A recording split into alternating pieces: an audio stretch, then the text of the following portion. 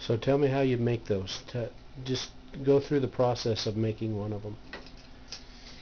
Well, I cut this part off first, the body, then shape it, then cut it in half, hollow it, and then make the handle. So you hollow it with a Dremel drill. Mm-hmm. And then I glue the handle to it, and then I make the head separate. And attach the head. What's inside of it? What makes the noise? Jingle bells. Little brass bells? Yeah, those little brass bells. I have them. I was going to make it a little bit thinner, so it'll sound better, but I don't know.